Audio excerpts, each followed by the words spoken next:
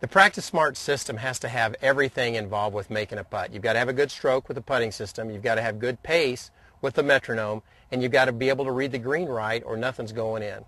So we have the Eyeline green reading level. Comes in a velour pouch with plenty of padding so you won't break the product, and it is a level that sits on the ground and tells me exactly where the fall line is for every slope. What I've done here is I've kind of scattered some balls around on this putting green to give me some reads, and I'm going to do two things with the level. I'm going to let it teach me how to read greens, and then eventually, as a competitive player, I'm going to use the level to chart greens on courses that I'm going to play competitively. So let's take the first part. How do we use the level in a putt like this?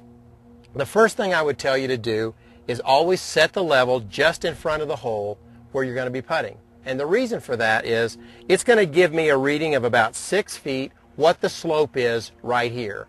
And as the putt slows down, which is obviously near the hole, that's when gravity will take over and the break will be the most severe. So set the level right in front of the hole, and in this case, you're going to see the bubble tells me that the slope of the green is exactly like this. The fall line is exactly like this. This putt is going to break severely this way.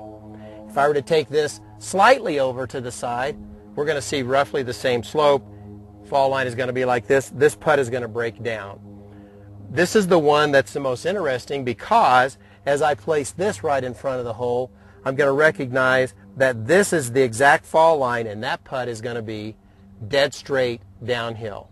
It gives me all those elements as I use the green reading level to tell me that. Step up to your putt with the level in your hand, not on the ground. Make your read. This putt looks like it's right edge to me. Okay. Then take the level and let it confirm or deny your read. And what this tells me is that it's severely downhill and it's a little bit right to left. Pretty close read, but it tells me what I need to know.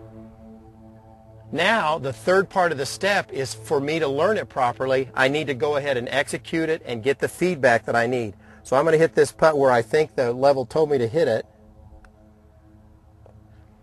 And it kind of gives me that chance. Now here's what's going to happen. Occasionally you're going to read the green and you're going to set the level down and they're going to conflict. And your brain is going to begin to process that the level is right, your eyes are going to pick it up, and pretty soon you're going to be a better green reader, guaranteed. So let's talk a little bit about how to chart a green and kind of learn every slope in each green. Keeping in mind that the level gives me a slope of about 6 feet around. So what I would suggest you do is you kind of break the green up into some grids. Take a couple of steps or take 4 pin placements that you might like, or 8 or 16. The tour caddies usually use about 18. They'll do front, middle, and back. But what we do is we've got the map of the green in our little book. We set the level down. We get a read. In this case, we make an arrow mark on our chart. In this case, we take a couple more steps, set it down, get our read. So if you're a competitive player and you're playing in an event where you happen to know where the pins might be, say you're a college player, you go out on Monday and the pins are red, green, and blue, use the level and mark those pins. If you're a high school player or if you're a mini tour player and those things are marked, or even a club championship or a member guest, the pins are marked, use the level, get every putt right that you can find.